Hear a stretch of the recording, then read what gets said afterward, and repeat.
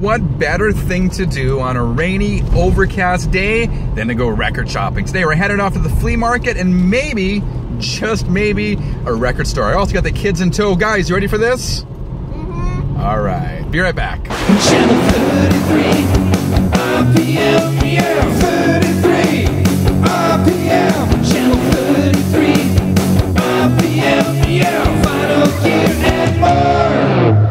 Hey guys, my name is Frank. Welcome back to Sundays on Channel 33 RPM, #1 for vinyl, gear, and more. Our first stop here, again on this rainy day, is the Super Flea Market right here in Edmonton, Alberta. Let's go inside and check it out.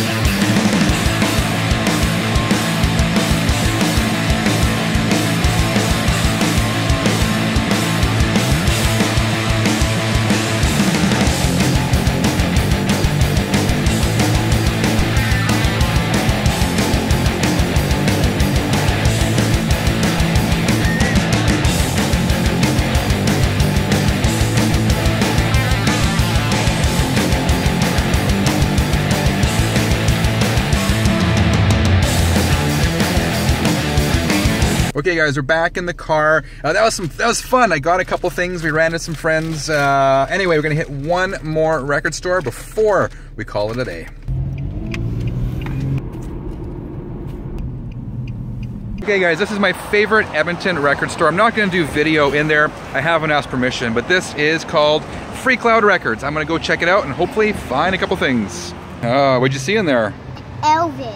So Elvis and Kiss, woohoo! I found a few records in there. We'll go back to the music room and I'll show you exactly what it is. Bye! Bye! Woo! Hola! Hola, banana!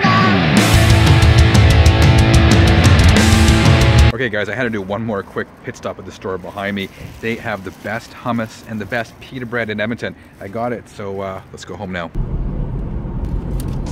Okay guys, here I am. I'm back in the music room. As you can see, the music room actually looks a little bit different. I know a couple weeks ago I told you that was probably the last new video I was going to record here in the music room, but I'm now unemployed and between jobs, as I say, getting ready to move, and the house is for sale. And when you sell your house, as you know, you have to stage your house and make it look neutral and attractive to potential home buyers. So the record shelves behind me are gone, the skulls have been removed, and this place has been cleansed and is ready for purchase. So as I said, I didn't think I'd have time to do a new video, but I do have time tonight, so I want to show you what I got at the flea market. There's actually the couple of vendors I showed you there basically operate as record stores, which is why it was so organized. Not every seller and not every stall in that place is that organized, but that one, those two I showed you were definitely organized. So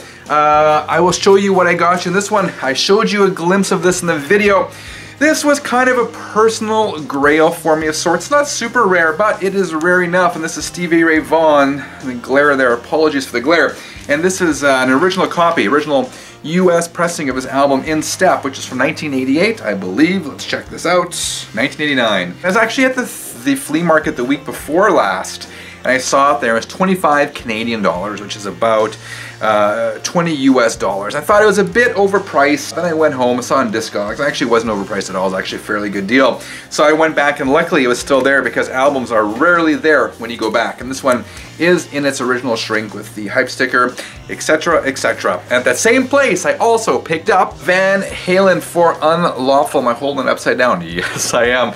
Van Halen for Unlawful Carnal Knowledge. Longtime viewers of this channel will know this is one of my favorite albums, and a couple weeks ago I showed you the vinyl version I picked up. Well, the flea market there, Terry, the seller in that place, had this cassette for $4 or $5. I'll show you a photo here of its cassette section. It's got tons and tons of cassettes, including a lot of old metal, hard rock, that kind of stuff. So I needed to grab this Van Halen cassette, of course, which is Sammy Hagar era, but great tracks on here. My favorite probably is the opening track, Pound Cake. Of course, every time I hear Right Now, I still think of drinking Crystal Pepsi. For those of you of a certain age, you will know what I mean by that. So I got those from the flea market, and then my kids are very patient with me, but I like hanging out with my girls. I think they have fun in their own way. We went to Free Cloud Records afterwards, and I got a few records there, including something completely different for me, and that is these two records, Afro Latin Soul,